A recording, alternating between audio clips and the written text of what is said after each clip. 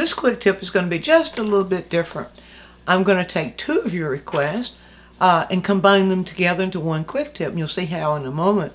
The first one, though, had to do with a quick tip we did a couple of weeks ago that was dealing with light source, how images change according to where the light source is located. Well, this person wanted to see me also demonstrate that, so that will be part of it. But then the other one was this one that asked that would I share brushstroke techniques for painting evergreens and conifers like pine, cedar, hemlock, and that sort of thing. So let's see how two work together.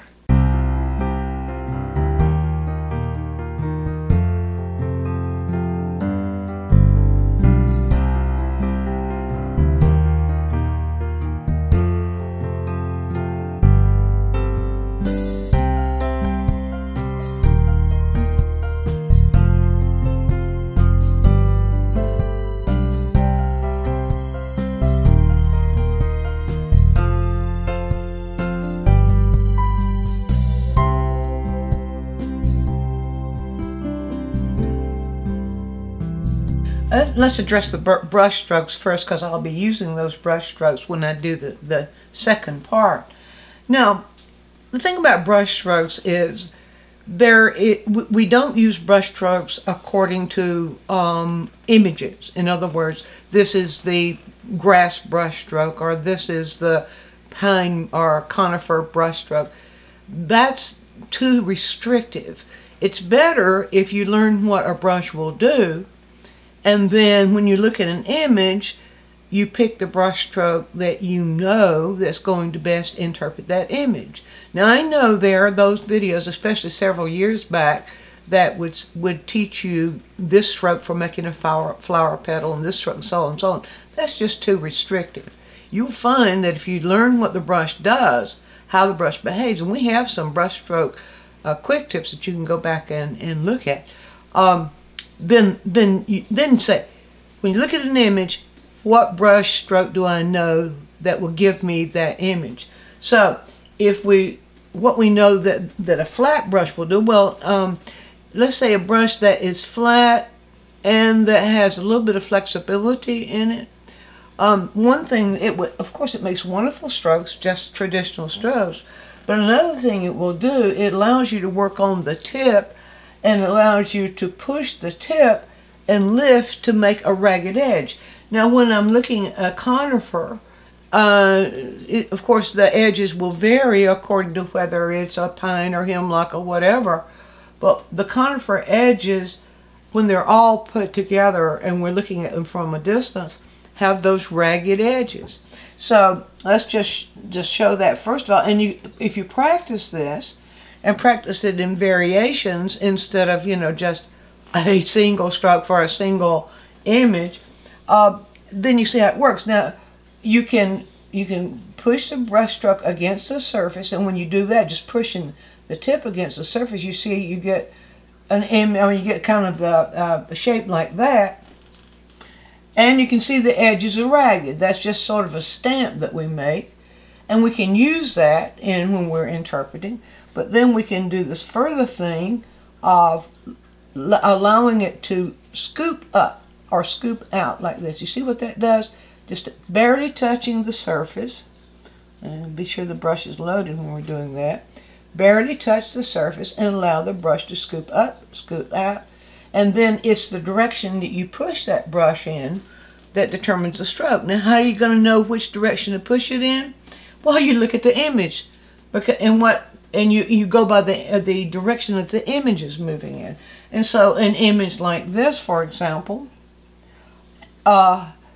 starts out fat, like we see right in there, starts out fat. If I just push the brush there like that and allow the impression of the brush to show, we see we get that sort of ragged edge. And then if I see it sweeping in that direction, then I just move it in that direction. If it comes off a little bit too straight, then I'll just touch it a little bit with that edge, like that, and just let the brush barely touch the surface, and we get that kind of interpretation. So we need to allow the brush to, or learn how the brush makes a stroke in a kind of a traditional way, and then how many ways we can vary it. So you see, you can Just move the brush around like that, and you can get that conifer edge. You can use it if you're like working with pines and things like that. You can do a similar thing where you lay it down and you scoot it back and forth like this, you see, for edges. So learn what the brush will do, and then you can learn the edges. So that's the brush stroke general. It takes practice, and you don't practice on your paintings. You practice on a scrap sheet of canvas somewhere, or watercolor paper. I mean, the same kind of stroke works well with all kind of mediums. But now let's think: what happens to when we use that stroke? We use this image. What happens when we're trying to reinterpret a light source? Now we have here an image where there's backlight. How do we know that? Because we see the cast shadow in front. So it feels very foggy back there. But there's a light back there. There's a sun there. At least the sunlight is back strong enough so it's causing a cast shadow in front, and we don't see really any light up here. So we get kind of variations of dark. But what if we want that light source? So we don't have. What if we've got a whole bunch of trees? I believe the person asked me to really use figures. Well, the principle works just the same no matter what you use. Say if you've got a whole bunch of trees, well, or a whole bunch of people, or a bunch of anything, everything's going to have the same kind of light source on it, because if there's one sun in the sky, those rays are all going to be coming from the same direction. So again, going to be hitting things pretty much according to where the sun is located, determined by where the sun is located. All right, so the best way to figure that out is to do my no-tan, where if you don't know about no-tan, we've got quick tips on no-tan. You can just go to our channel page, click on videos in the menu, you'll find all the quick tips there. Or we have also on that page you'll find a free video, a no-tan how and why. So I've got lots, and also on the website there are, on the lessons website, DianneMize.com, there's a series on no-tan. And on the Academy, DianneMizeAcademy.com, there's a full course on doing no-tan. So no-tan enables us to plot onto our canvas where the lights and shadows are. All right, let's just take some. I'll show you how that works. Now let's assume the sun can be almost anywhere in the sky depending on where you are. So the sun might be in front of you like this, or it might be behind you. It might, as far as where it is, it's in a three-dimensional location. So it might be somewhere like in that direction or in that direction. So the best way to study it is to actually study images in the sunlight, watching what happens to an image, depending on the position of the sun as related to where you are. So you could change your position and you can get a different position of the sun. So let's assume right here, if the sun is located, it's hard for me to show you three-dimensionally, if the sun is located sort of like this, I don't know if you can see that, what I'm doing there, but I've got the sun, if I'm in front of the image, then the sun is to my left, and about, what would that be, about an 11 o'clock, 10 or 11 o'clock position in the sky, but more or less to my left. The sun rays then will be, and you'll watch that quick tip 392, I think it said it was. The rays, where the rays of the sun are coming, it's going to be hitting the surfaces. Where the rays of the sun can't hit, it's going to be in shadow.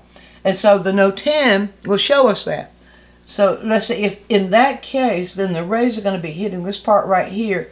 If this is on the other side of the tree right there, that will probably be more in shadow right in there. Now, and then if it's hitting the other part of the tree, like right in here, it's going to be more in shadow, catching maybe a little bit of light right in there.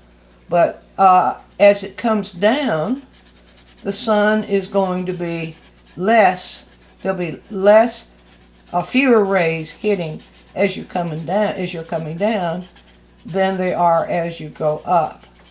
And then we have the cast shadow. Let's see if I can get that really communicating now what the sun is doing. And there'll be some little small cast shadows over here where those little boughs are casting shadows. And So let's see if we can get that sort of plotted here. Sort of, over on this side, on the back side, then it will be in shadow. So that's how we would show that in No 10. To paint that, we would go into, I've got just a value line of yellow-green here. And so this would be very simplistic. I know it's going to, so we won't go into the color theory of it, just what the values are doing. But in those deeper shadow areas, we sort of have something like this. Now watch how I'm using the brush. I'm using it this way right here, only I'm using it faster. And I'm looking over here now to interpret the shapes I'm seeing. So I always like to plot the shadow in first. And so we would do that. And then coming on down here, and since that's grass, we have that cast shadow that's on the grass, but the cast shadow then in that case is going to be more behind it, more like that, coming down this way. And I'm probably got it too narrow, too wide right there. All right, then as it goes up, there'll be some shadow on the bottom side of these boughs, especially in the bottom. As it goes up, you'll see probably fewer, but you'll see more shadow on this side. And so the light will be hitting something like that. Now, let's go on to the other one. And this time I'm going, instead of taking the time to go No 10 first, I'm just going to go ahead and plot the shadow in one value. Now, suppose the sun were on this side. Suppose the sun were up here. Where would the light rays be hitting? The light rays would be hitting these areas right here, and it causes just the opposite thing to happen in here. So look at this shape, and sort of interpret. There'll be a little bit of a cast shadow coming down like that, perhaps, and then more. We usually see when the sun is at an angle like that coming down, we usually see more shadow at the bottom of an image, but you can observe that for yourself. And then as it goes up, the sun is at this angle, so I'm going on the wrong side of that. I'm doing it backwards. The sun's coming at this angle, so we'll see the cast shadow the shadow side taking on the angle of the light. So it takes on something like that. And then we have more shadow on the side up here, depending on what the sun is. And you can continue like that. Just ask yourself, imagine, not just ask, imagine the sun, its location, and then feel those rays coming down from the sun. Where are they hitting? And now I'm going to move in and just very quickly, these quick tips don't give us enough time to show you a real lesson on this, but this should get you started. So I will go in now to the middle value. Now let's go, first of all, the sun, with the sun over here, then we're going to get more a middle value or transition value in these areas up here. We're not seeing a real difference in value there. Let me go in a little bit lighter. There we go. And then as it goes to the top, we'll see more of some shallow shadow, perhaps, in these areas right in here. On this side, the sun coming this way, we're going to see more of that middle value. Right in here, sort of right in there, like that. And you'll see some on the underside where the boughs are moving, are not being hit by the light rays. Same thing over here with the sun on this side. All right, now I'm going to rinse the brush and we'll go into the lights, and we'll develop those areas where the light would be falling. So on this side, on this one, I'm going into the lighter color here. Remember, I said this is very simplistic. It works better when you study it and you really locate that stuff for yourself. So you could call this a theoretical approach just to help you to see what happens there. So let's say this side will be picking up more light. Let's get that a little bit better. This side will be picking up more light right in here. There'll be some light reflecting back on the shadow side, perhaps on the tops. Sun's coming from this direction, so the light will be hitting here. And the angle of the light is always, you might say, perpendicular to the angle of the sun rays. So if the sun rays are coming from here, then that angle of division where light meets shadow is more or less going to be perpendicular to that. This is the sort of thing you can look for. Don't take this as rule making, because it's not. It's just showing you how to look for these things and how to interpret them. And it is possible to take any scene and put that scene into a different lighting, a totally different lighting situation, just by imagining where the sun's located. So we will just sort of do a little bit of an imagination. I'm looking over here, and we need to always refer back to what is the subject doing, and we can see. And you see, I'm moving that brush around in the movement in the direction of those boughs.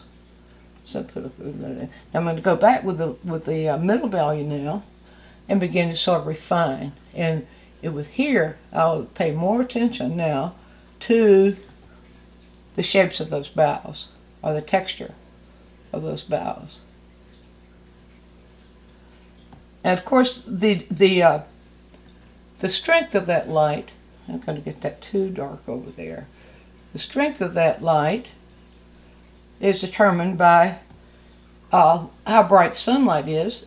Is the sunlight very, very bright, or is it being blocked by clouds?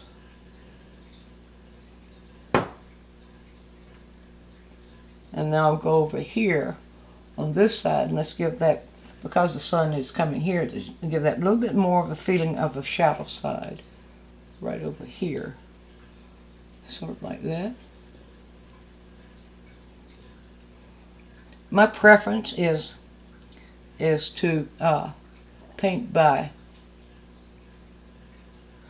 looking at the image rather than by saying tree and then paint tree, that sort of thing.